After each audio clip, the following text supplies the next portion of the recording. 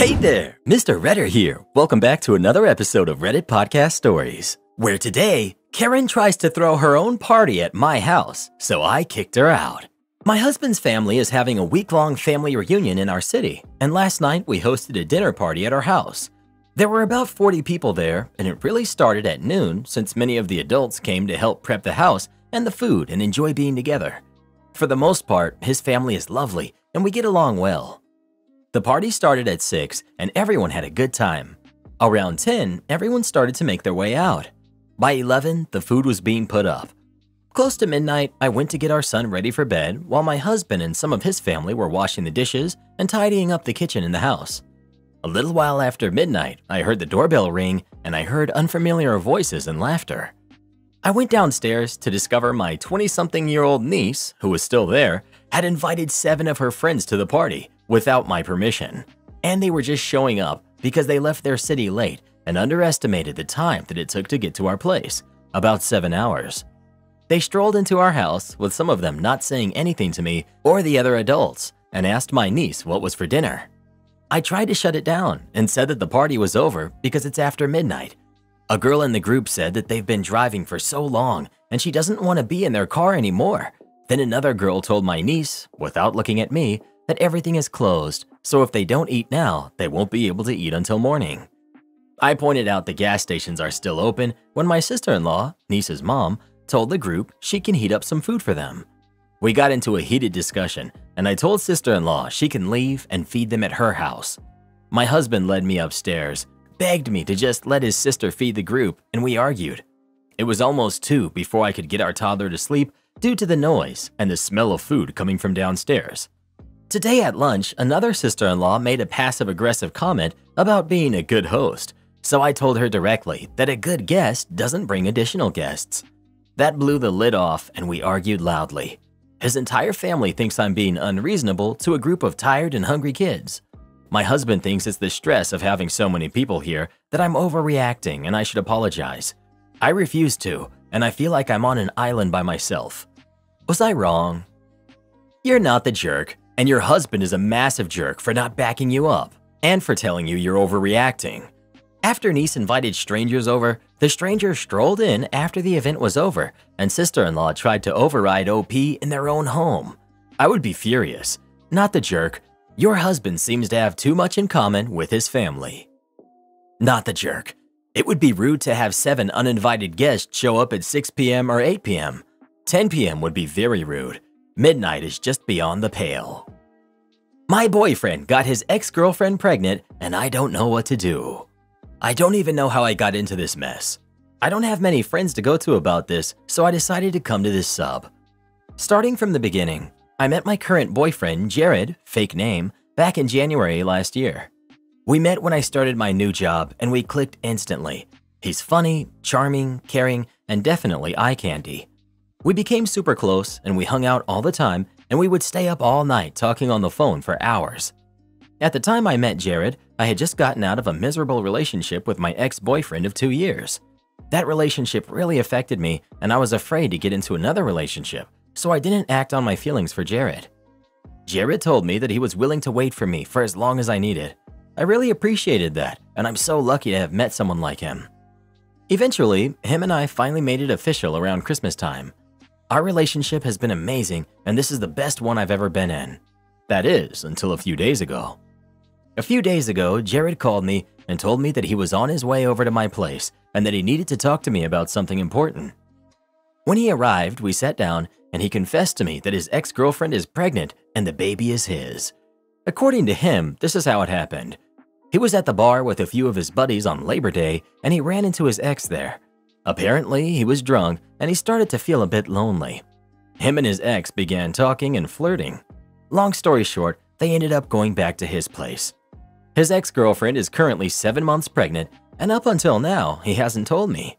He says he kept it from me out of fear that I would leave him and because he wasn't sure if she was being 100% truthful about the pregnancy. This has been on my mind for the past few days and I don't know what to do. Jared has given me space to process all of this, which I appreciate. On one hand, I feel like it isn't fair for me to be upset because him and I weren't together. But on the other hand, it hurts that he didn't tell me this when we first began dating.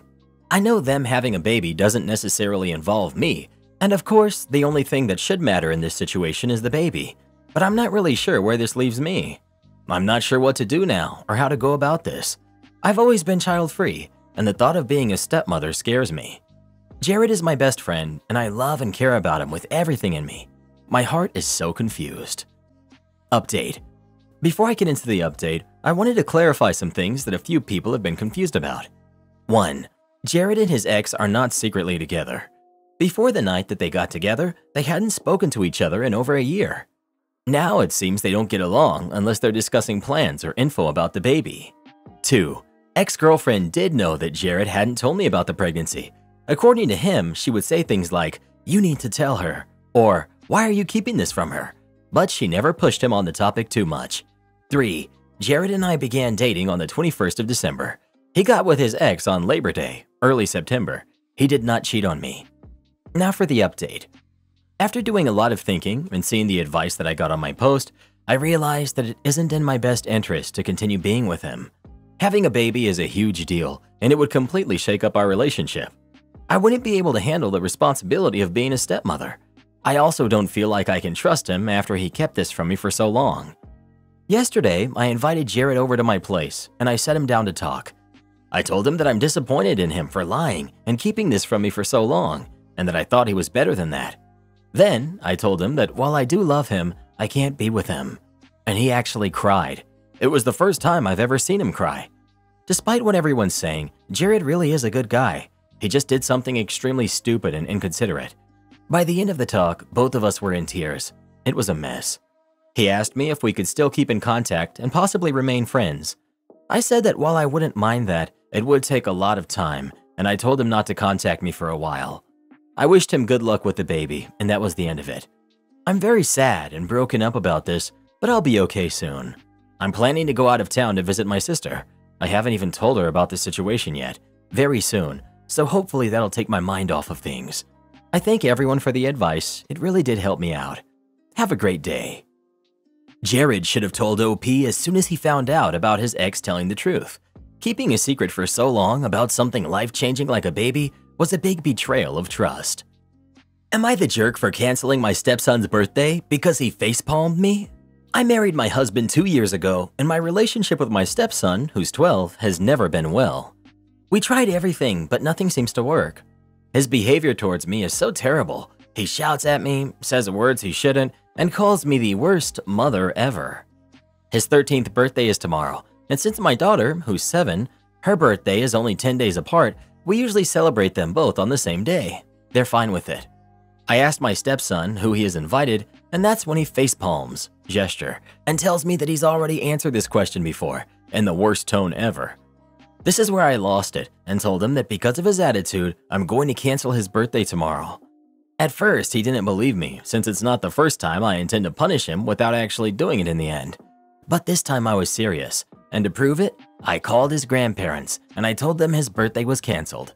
He started crying, begging me not to cancel, but I told him it's too late. I got berated by his grandparents because of this, and they told me that I don't have the right to cancel his birthday. As his mother, I'm pretty sure I can do what I want though, but they weren't listening to me. They even told me that tomorrow they're coming to his birthday with the gifts even after I told them not to bother because I won't open the door. Am I the jerk here? How long have you been in his life? Where is his father? Where's his biological mother? Does he see you as a mom? Because it seems he doesn't, but he should respect you as a parental figure. You've played soft with him all the time, but most importantly, where's the boy's father? He should be disciplining him. OP. I've been in his life for 3 years, although the first year I wasn't spending so much time with him. Where's his father? He's a doctor and had to go to another city for a month. Where's biological mother? She's mentally unstable and did not see her kid for almost a year now. Does he see me as a mom? By the way he's acting, no. Unfortunately, he does not. I'm really hurt from what you just said. You know nothing about me. His father is away most of the time, and I'm the one taking care of him. I spend more time with his son than both his father and biological mother combined. Yet you dare tell me that I'm a pathetic excuse of a mother. Shame on you. The fact that people are agreeing with what you just said is honestly so sad. You guys really think you know my life story based on this post? You're free to judge me, as I have made this post for that. but stop assuming things you don't know. Shame on me? You canceled this kid's birthday because you couldn't remember the names. You canceled his party because of something you did. Canceling his party is a horrible overreaction, and that poor kid told you the names. Why didn't you remember them? If you're such a great mother as you call yourself, why couldn't you remember a couple of names? If you wanted to punish him for simply facepalming, that's already bad enough. But canceling the whole birthday party? Shame on you. I wonder if you would have reacted the same if your daughter facepalmed. I think not. OP. If she was also disrespectful before, then yes, I would. I didn't punish my son only for the facepalm. Despite knowing him for only 3 years, believe it or not, I love them both equally as much. Info. What did his dad say when you told him that you made this decision? OP. He just called me not too long ago and is against it. His birthday party will most likely not get canceled anymore after the arguments I had with him and my son's grandparents, and the judgments that I've had here. But it might have to be postponed due to me not arranging things on time and other issues. I will still take his presents as a punishment and give them back to him once he behaves, and hopefully I'm taking the right actions with this. You really are bad at parenting. OP. I only started parenting him 2 years ago. Until then, I was parenting my daughter, who still respects me and is overall adorable. I don't think I was the one that failed here. Edit. Alright, I had enough. Starting from now, offensive awards are going to be hidden. Update.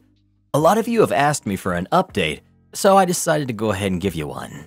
Since many of you have called me a jerk, and after the conversation I had with my husband and his parents, I realized that I did indeed overreact, and I shouldn't have made such a harsh punishment.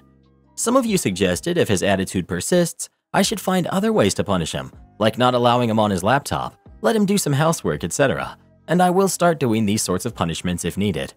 Unfortunately, due to me not contacting his friends on time, his party still didn't happen on his birthday.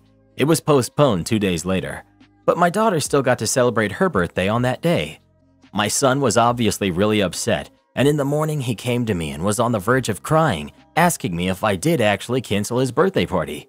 I told him that unfortunately his friends already made plans, but if he behaves, I will still do his birthday 2 days later.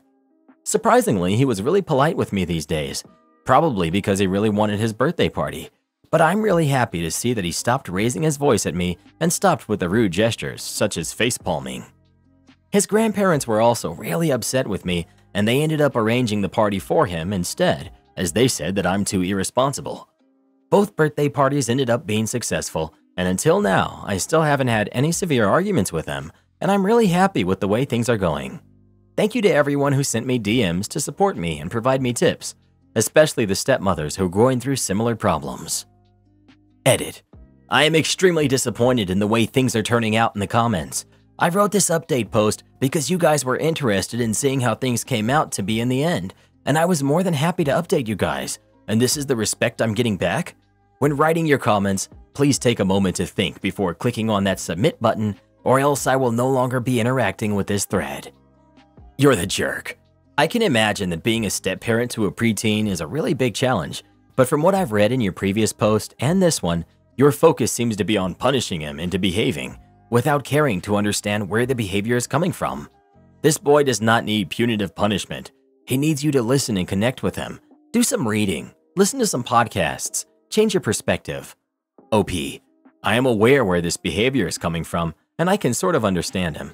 Unfortunately, he gets little time and attention from his biological mother and father, and this obviously affects him emotionally, and I've already told my husband this.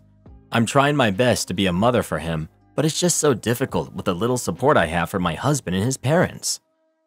I was rear-ended and found the person who did it. On June 18th, I was rear-ended by a gray Dodge Ram. I caught it on my dash cam, and the man who did it appeared on the video twice. I got a picture of his insurance card, damage done on both vehicles and license plates. He told me he would like to take care of this out of pocket as he didn't want his insurance rates to rise. I was okay with this. I've done it before with no issues. The next week, I sent my truck in for an estimate. Up until this, we had been texting back and forth with no issues. I emailed him a copy of the estimate and communication stopped. After hearing nothing from him for 3 days, I called his insurance and filed a claim because I'm not about to be messed around with. They came back the same day telling me he had stopped paying back in March and so his insurance had been canceled. They could not honor the claim. I was furious. I called and texted him relentlessly with no response. He was not going to pay, and neither was his insurance, despite his insurance card saying it expired July 1st. I called my insurance, and even though I was at no fault, I had to pay $500 for repairs, deductible. I immediately went to the Denver County Court and filed paperwork for small claims, then on to the Sheriff's Department to serve him paperwork. The police were no help. Shocker.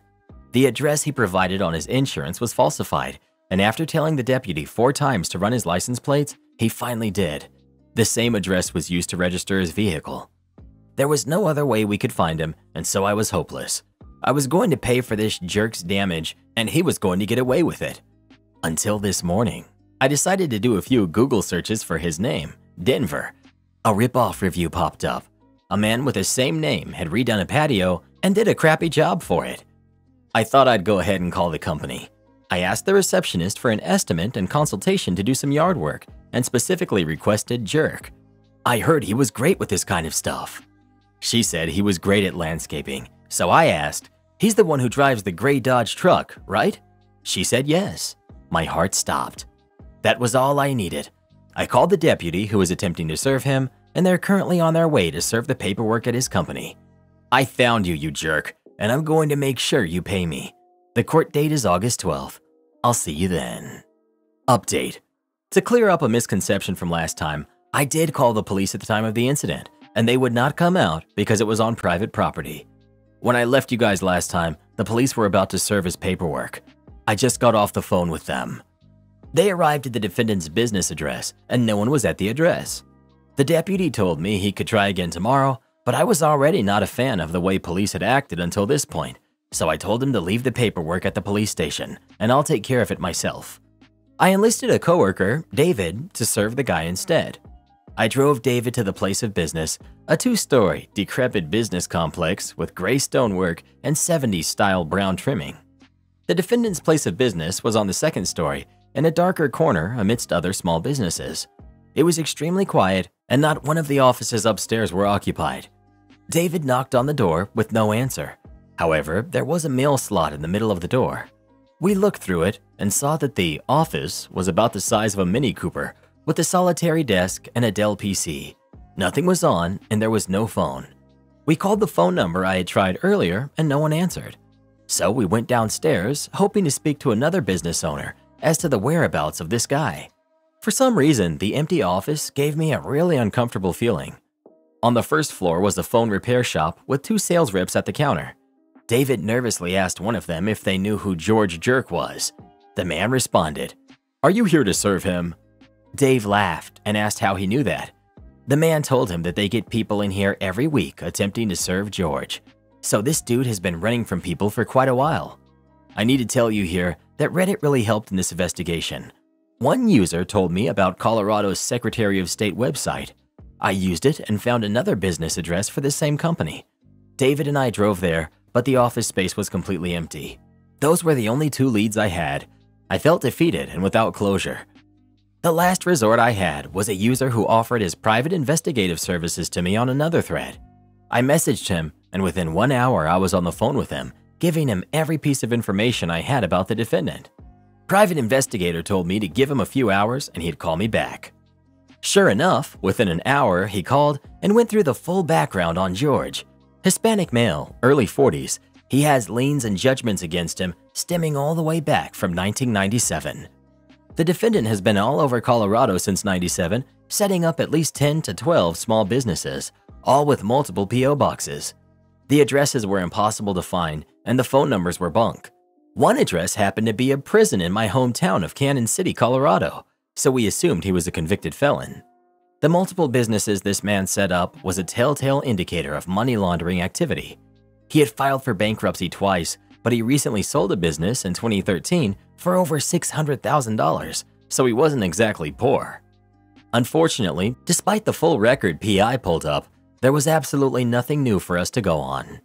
After a few back and forth phone calls from other attempts, I told PI that he had done his job and that I had felt a strong sense of peace, knowing that not only have dozens of people attempted this very same thing before to no avail, but that I had exhausted every resource available to me.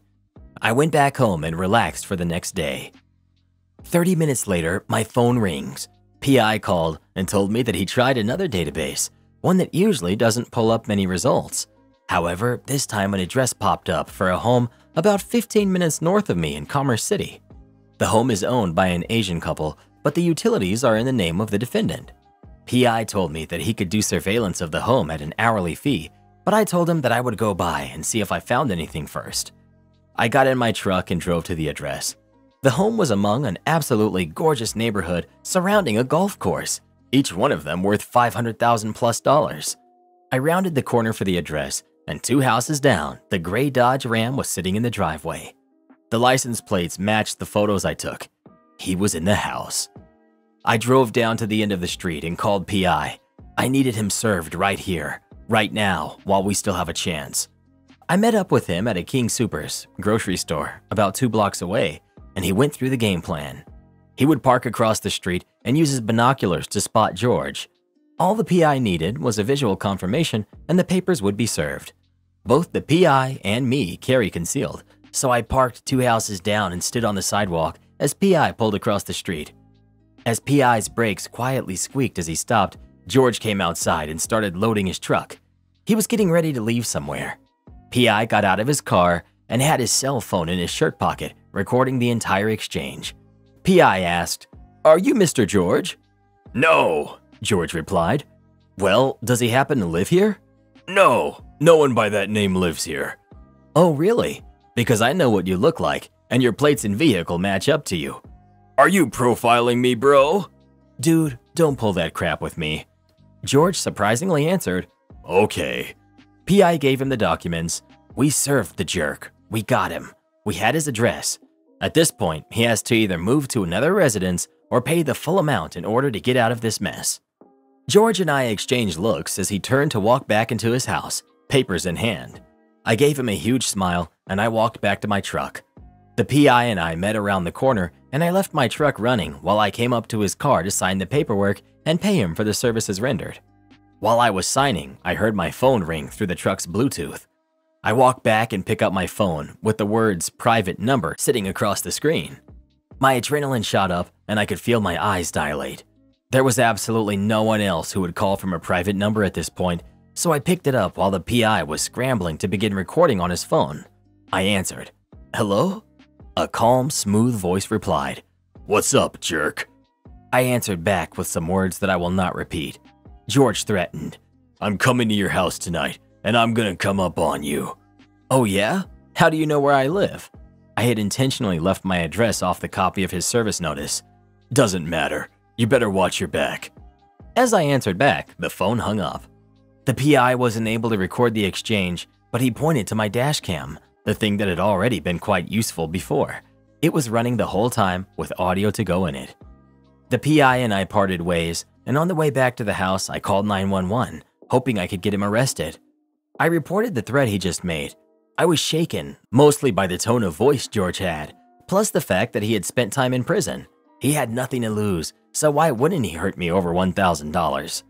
The police officers were, you guessed it, unhelpful. They told me it wasn't a real threat because they didn't specifically use key words about weapons or anything. So they refused to come out, but I could go in on Monday to request a restraining order.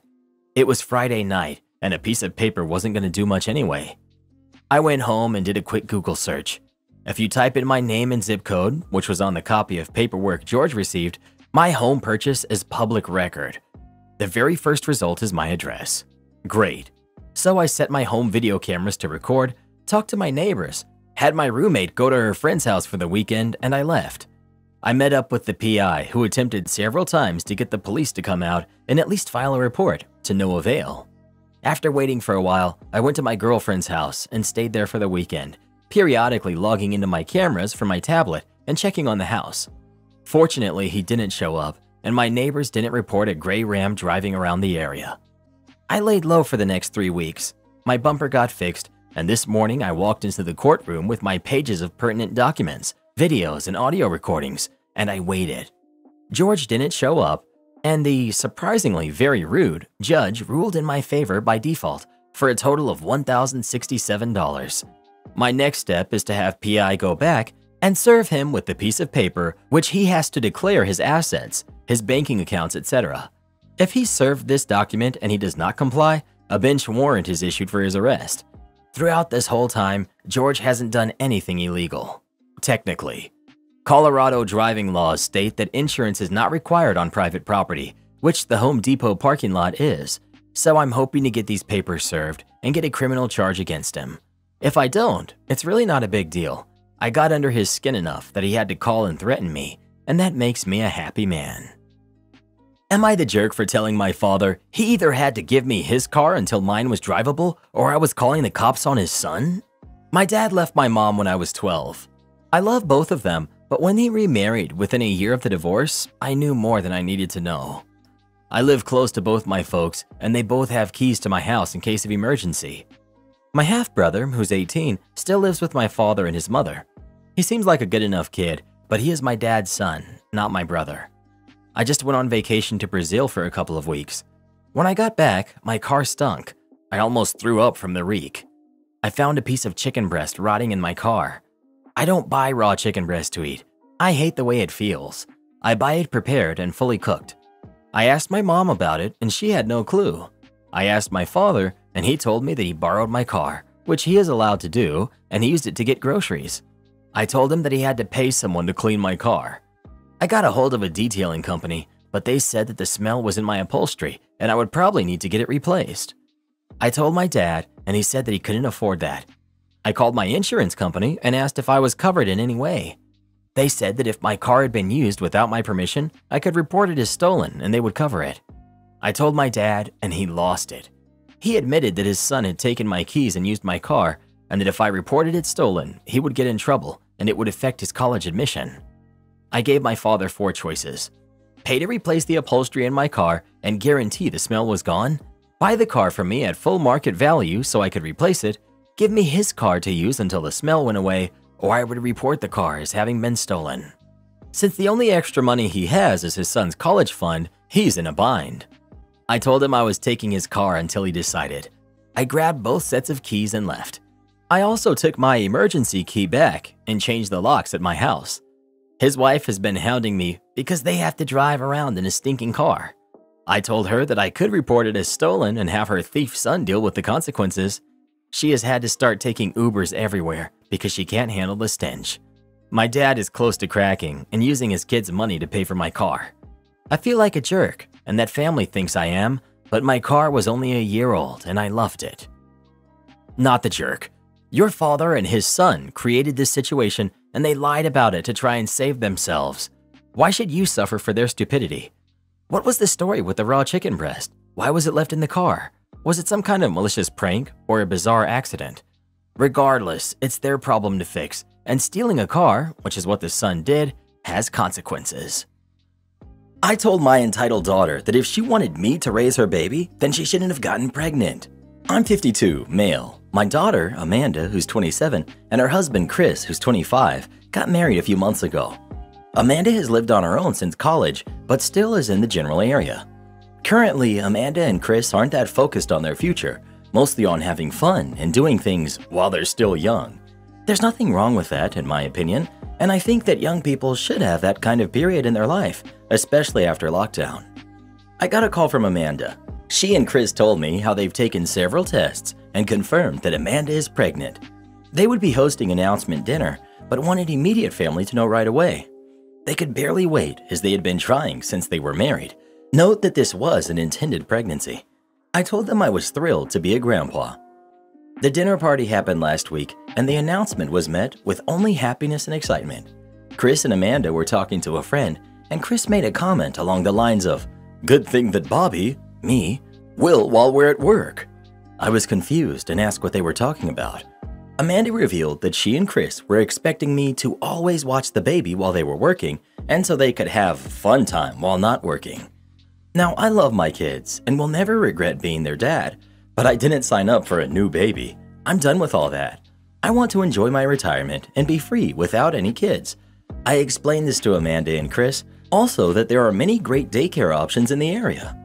Amanda began to cause a scene because, "You told me that you were thrilled to be a grandpa." I responded that exactly, I was thrilled to be a grandpa, not a parent to this baby. She said that I should help out since I don't have to worry about working. I receive a pension, and that she's young and these are supposed to be the best years of her life. And she thinks it's unfair that she and Chris' life should be all about a baby. I was very frank and responded that, Amanda, of course you and Chris' life is going to be all about a baby. That's what it means to be a parent. You should not have gotten pregnant if you just expected someone else to raise your kid. Amanda yelled at me, "Don't be surprised when I put you in a crappy nursing home." My son, Michael, says that I was harsh in my delivery, but not my message. My son, Nathan, agreed that Amanda and Chris are expecting too much, and it was irresponsible to purposely get pregnant when they believe they don't have time to raise a baby. My sister, Sandra, however, told me my comment was callous, and I haven't raised a newborn in 20 years and don't realize how much harder being a parent has gotten. And I can agree to start providing at least 4 days of childcare per week, then go from there. Multiple family members are agreeing with Sandra, so I'm looking for some unbiased perspectives on here. Am I the jerk? Not the jerk. I have 17 grandbabies and have raised several of them. Helping and raising are two very distinctive different things. Enjoy your grandkid, but do not get wrapped up in the raising of him or her. Trust me, it doesn't stop at 4 days a week. Do this next. Tap here on your screen to come see our new podcast playlist, where you'll find thousands of hours of the best stories you've ever heard. Or tap the one on the right. That episode is specifically just for you, based on other videos you've enjoyed the most.